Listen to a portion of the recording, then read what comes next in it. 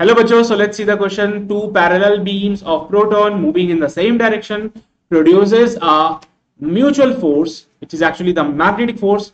And your first option says force of attraction in the plane of paper.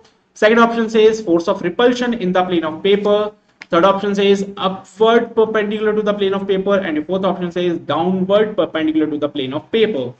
So here in this question, you have two parallel beam of proton. So you have these protons. Okay, and we have this, and second beam I have this, and they both are parallel to each other, right? They both are parallel to each other. So अगर दोनों proton की beam जा रही है तो we can consider it like कि current is flowing in the same direction. Okay, so we can consider them as कि current flow कर रहा है in the same direction. और जब दो वायर्स में current flow करते हैं in the same direction तो वो एक दूसरे को attract करते हैं. There will be a force of attraction between these two beams, और वो उसी प्लेन में होगा जिस प्लेन में ये लाई करती है, which is actually the plane of paper.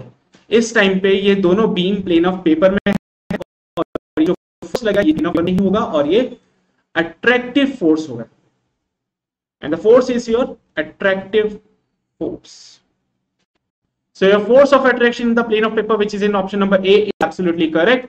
And I hope you got the concept of this question. All the very best.